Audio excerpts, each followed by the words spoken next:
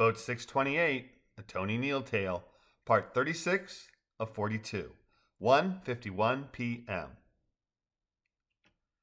Sam, walking among her NOC staff and checking on them as they checked on their paddlers, watched as raft after raft made it safely to shore. Tony and Rachel, transported as passengers via Leia's raft, reunited with Jean prior to hitting the minute stretch of sandy shore, and after Tony had ardently embraced Jean while simultaneously shaking his head at her, the three of them whispered to one another about their rescues, the concern they'd felt for each other, and the degrees of fear and helplessness experienced while being swept away, while Leia guided her craft skillfully to the northern riverbank rendezvous. As Leia's raft scraped bottom, Jean, whose hand had been held tightly by Tony since they'd been reunited, released his hand, nodded towards the side of the raft, and said, "Hang on," as the trio prepared to rise from the bottom of the raft. "I want to thank Leia again," she added as they climbed ashore and waited for Leia's boat to empty.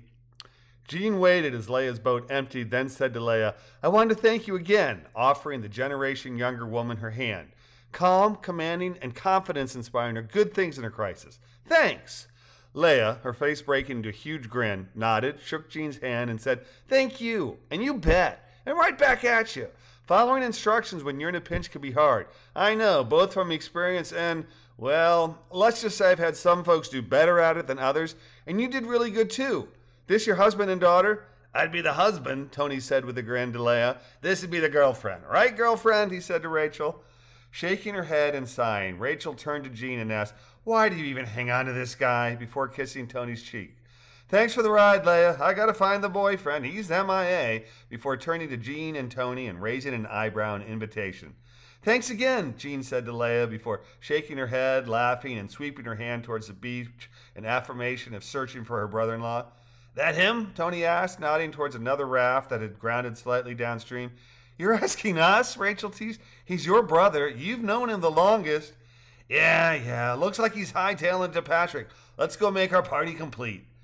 As the trio advanced towards Patrick's boat, they watched as a raft guide put his arms around Johnny and held him. Arriving at the raft concurrent to Frankie and Laurie, Johnny nodded to Patrick, turned to Tony, Rachel, and Jean, and with tears flowing, reached for them, then held them in a long, silent embrace, while paddles that had been lost to the river were replaced, either with ones reclaimed from the river or by spares carried for just such an occasion. And every rafter who'd taken an unscheduled dip in the thunderous river was reunited with shipmates.